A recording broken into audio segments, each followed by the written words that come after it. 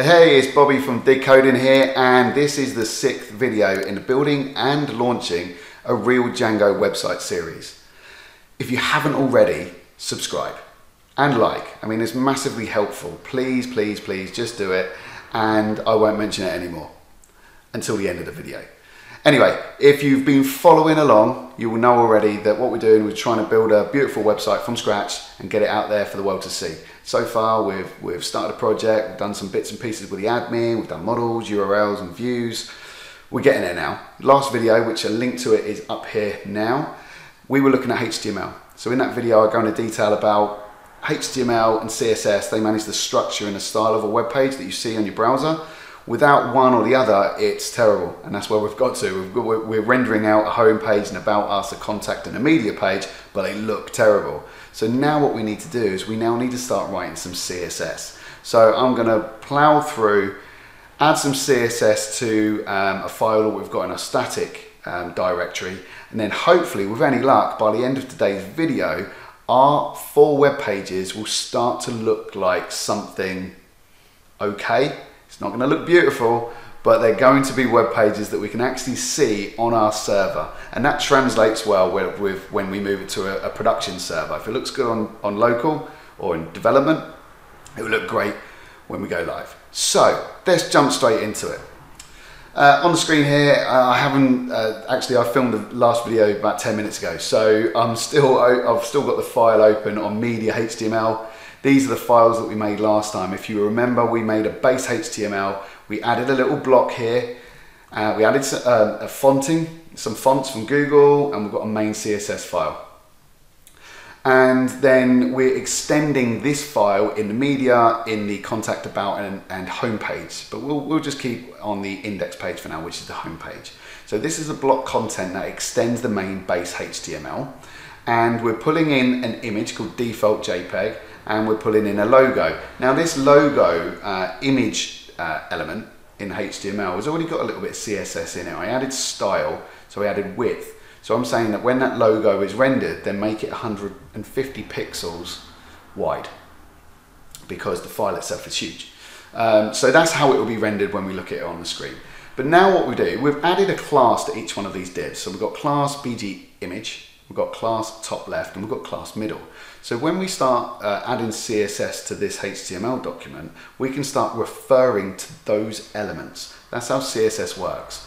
So you can find elements in a HTML document based on its ID, its class, its element type. There's a whole range of ways you can identify an element. But when you've identified an element or elements, then you can add some styling to it. And that's what CSS is. It's cascading style sheet. It's all about adding some flavor, some style to your HTML. Now, don't get me wrong, there isn't much flavor going into this today, but you'll get the gist of it. So this is the main CSS file, blank, not much going on. But what we're going to do, we're going to start adding some now. So right at the top, we'll add body HTML. So what this is doing, we're referring to 2 HTML elements. Now if we're going to base HTML, that's the body, and this is HTML. So this is what we're looking for in the CSS file here. So you open up in the same way as curly bracket, and we want to say height, we want this to be 100%. Okay? And that's all there is to it on that one. We save that. And then we've got the server on. I think we've got the server running. Great, we have. And if we go into a browser and open it up incognito, Control Shift N, I do that because then it will bring in a CSS file each time. It won't cache it, and you won't be, every change that you make will actually appear on the screen. So localhost. So not much change there. Okay, so what we will now do is we will add a bit we'll do logo, and let's do the BG image. So BG img. So a dot in CSS is referring to a class. If we were referring to an ID, we would use a hash. But this is a class. If you remember, the class for this HTML element which is an index, is here, class equals BGING. That's what we're referring to. So we want an open bracket, and then we want height, and we want 100%. Underneath that, we'll go with background position. We want this center in the screen. So it will give you some to select from. We'll just have center. Then we want background size.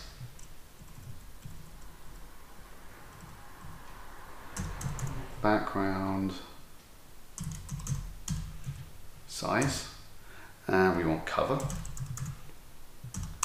Then we'll have position. So in this we want it relative to the screen. So position, relative. Color. Now you can add whatever color you want, but we've selected, or I've selected 3D0048, and that's just a hex code. You can select any color you like. And then we'll have font family. So the font family in this case, if you remember on the last video in base, we're using Courier Prime. So in the CSS, we refer to it as Courier Prime. And mono space. And then lastly, we want font size to be 25 pixels. So font size 25px. That's it. That's all we're going to do. And we will then, let's save that and see if this will work. There we go. So we've added, just by adding that small piece of CSS, it's transformed what the website looks like, what the web page looks like. And because we're making a call, a CSS, sorry, the CSS is referring to a class that appears in all of the pages. If I now go /about, it'll work on there too. So that's why we're using classes. We're not identifying CSS by ID, because that will be a single element, although that single element could appear in each of the pages. In this case, we're looking at class, and class can be in numerous elements. So back to the CSS. So hang on, back to the page. Hang on a minute. So we want this about text and line, we want that to be center, bang in the middle, because really what we're developing here is a coming soon page. That's what my idea is, to have a coming soon, and then once we've got that launched online in a production server, we can then get a template, we buy a template, or we can then actually add some more flavor to it. And then here you've got the little logo. That's not doing anything yet, but we will do something shortly. Yeah, okay, we probably don't even need that. So we won't go with .logo because we haven't got a class for .logo. We will instead refer to top left. So top left. So we're now referring to the element here. Top left, this whole segment, this whole piece of code. And then after that, we'll refer to middle, which will be .middle in the CSS file. So top left, what we want is position. We want that to be absolute. We want top, so the top of the screen, we want that 0. And we want left. And this will be 16 pixels, so there'll be a bit of a gap there. And we will then have middle. Before we do that, let's save. Actually, I won't make a change because we're only looking at the top left there. So if we do middle,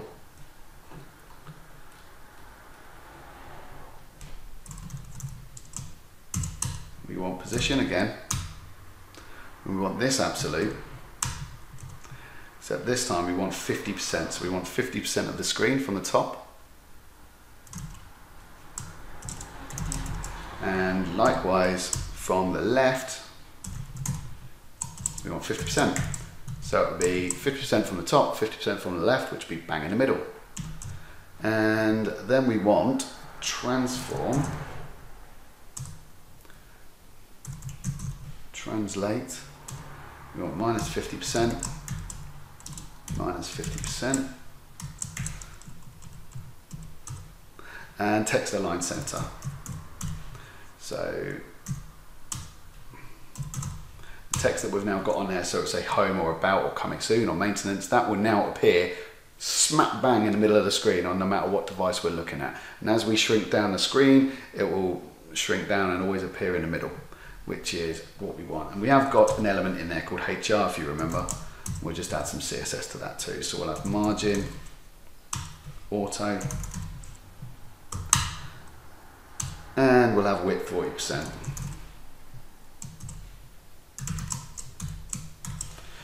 Okay, what we've got, top left, middle, be edge, there we go, save that. Let's update this. Okay.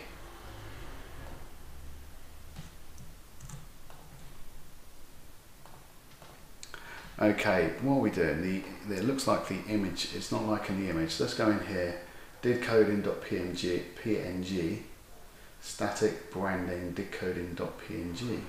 404 not found. Okay, we'll work out what's going on there in a second.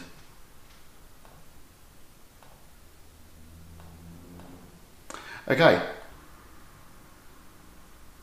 Okay, sorry. When I opened up the screen and I realised that the home and the about wasn't in the middle, I was thinking what was going on, but you probably saw when I was typing away. And if you have been watching any of this, you'll realise that my typing is terrible. You can see I've got minus 505%, which isn't what we want, we're minus 50%. That's where the transform translate is. And hopefully now, there we go. That's bang on, that's exactly what I wanted. That's in the other app that I built just for this tutorial, that is exactly what it looks like. However, we have got a bit of an issue with a logo here, so it's not appearing, so I'll look in my inspector console and it will say here that it's failed to load resource. The server responded with status 404, so it can't find did coding PNG. That is because it's not did coding PNG. When I brought across the bits and pieces into branding, it's called did logo. So it can look all it wants for did coding, it's not going to be in there. So index Jabberwiz, I've copied that across in all of them. So we'll save that and we'll look at home. Look at that, absolutely beautiful. So no, that would do for now. We will get something launched that looks like this. It will say coming soon or maintenance. And that's what we will actually go ahead and launch. But then what we'll do is, when it's launched, we'll then start adding some more features. So when people visit the website diddemo.com, it will say coming soon, but in the background we'll be fleshing it out and adding some more HTML files. We might even get a template online and we'll work out how to implement a paid for template into a project. But this will do for now, okay? So that is it. No, it isn't what we need to do. We've added did logo here. We now need to add it because I'm a plonker and I need to put it all in here, there, and there. Save the files, contact, save, media, save. That's it. That's the end of this video. So now we're really cooking on gas, right? So we've got a project and we've actually got a website that when we run a server locally, we visit localhost and there we have it. We've got a home page and about us, a contact and media page. Brilliant. Thank you very much for watching. Well, don't forget to subscribe and like. I said at the start of the video, please do it. It's massively helpful. Thank you. See you in the next video. Bye-bye.